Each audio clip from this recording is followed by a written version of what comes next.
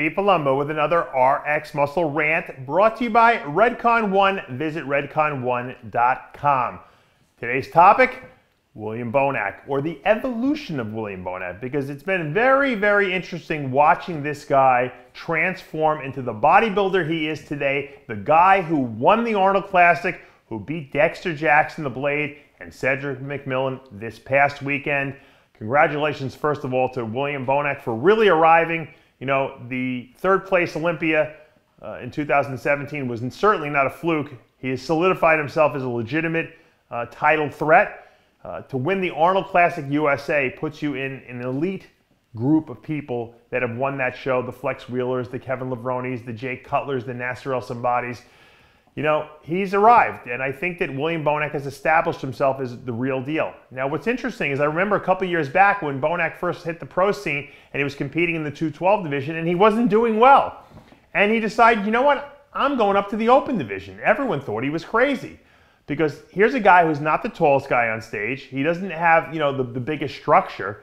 So I think a lot of people felt that he would just be like a middle of the road, you know, open guy, if anything.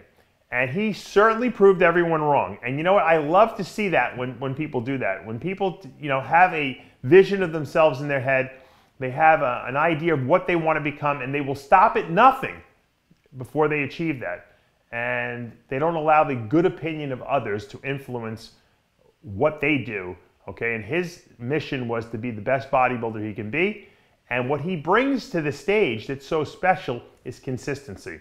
And that puts him in that same group as Dexter Jackson, who's never ever been out of shape a day in his life on stage, as Phil Heath, who's never come to a show out of shape a day in his life, and that Bonac is added to that list.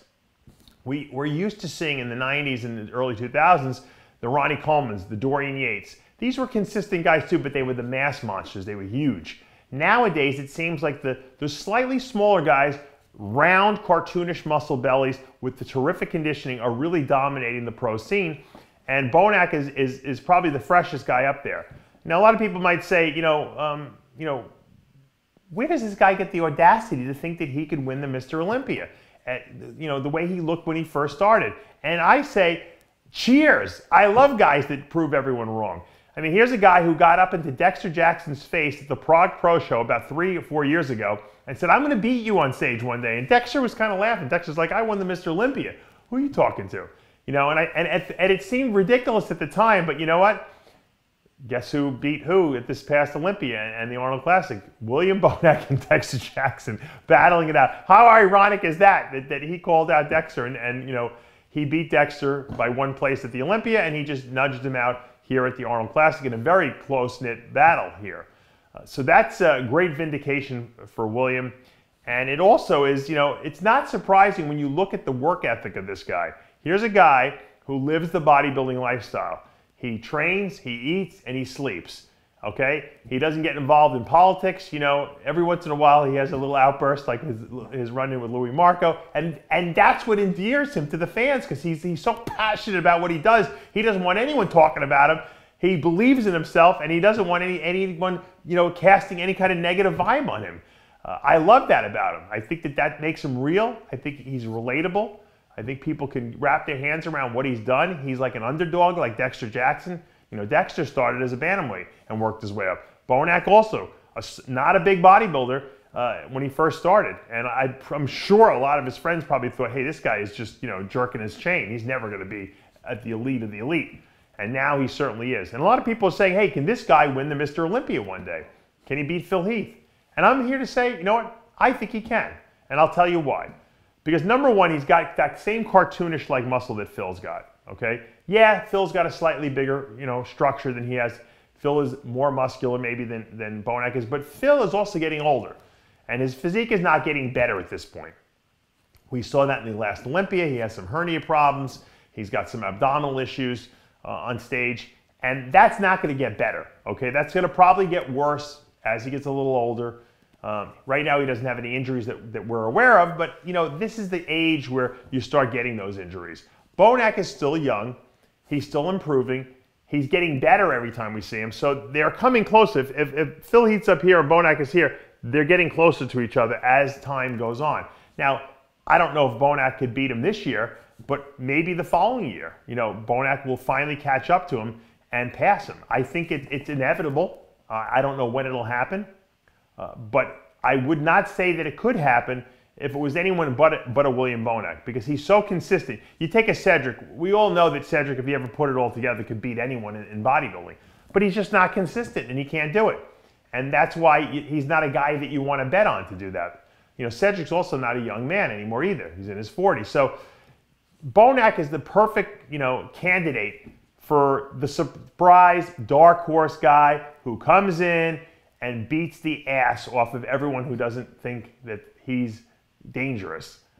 He's super dangerous out there, and he's got that freak factor in his muscularity when he hits his shots. When he's standing there, he looks good, but when he hits his shots, his body explodes, and those are the dangerous guys on stage. And look at that conditioning he brings. He's always in great shape. What's his trainer?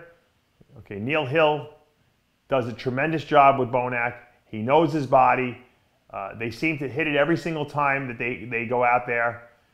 And once again, you know, I think he was a guy that a lot of people just ignored. And really, in reality, he's like a little mini Kai Green, this guy. And he's super dangerous in lineups where guys are a little off. Imagine, let's picture the video, a scenario where we're at the Mr. Olympia 2018. Big Rami's off as usual, another guy with consistency issues. Phil is a little off, maybe comes in a little flat. We've seen it happen before. Okay, Dexter is Dexter, okay, always right there too, waiting in the wings. Who else is there? Sean Roden obviously had some issues with ulcers. I don't know how good he's gonna be when he gets to the Olympia. Let's say he's a little off like he was last year. Bonac comes in and it becomes a battle between Bonac and Dexter for the Olympia title. Imagine that. And I think at this point, Bonac at his best is a little better than Dexter at his best at this point. He's shown that this past weekend at the Arnold Classic. They were both at their best, and Bonac just edged out Dexter. So there's a scenario very easily where Bonac could win the Olympia. You know, I don't think anyone ever thought that Branch Warren would be second at the Mr. Olympia. Okay, but he came in also, he's another guy, Mr. Consistency. He was his best. You know, everyone else was off a little bit, and he was waiting right there in the wings. So Bonac is super dangerous. I can't wait to see him up there on that Olympia stage this coming year. I think this is going to be a very exciting Olympia because of what he just accomplished at this Arnold Classic. I think he created some tremendous momentum for himself, and I think that the judges and the fans alike now are taking him very serious, and you guys as competitors out there should take him very serious because he is one dangerous man. All right, Dave Palumbo with another Redcon 1 RxMuscle rant. Okay. Let's do